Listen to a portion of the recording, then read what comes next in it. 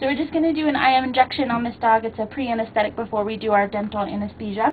So I'm just going to locate the muscle, doing the semi-tendinous muscle back here, right behind the back of the leg.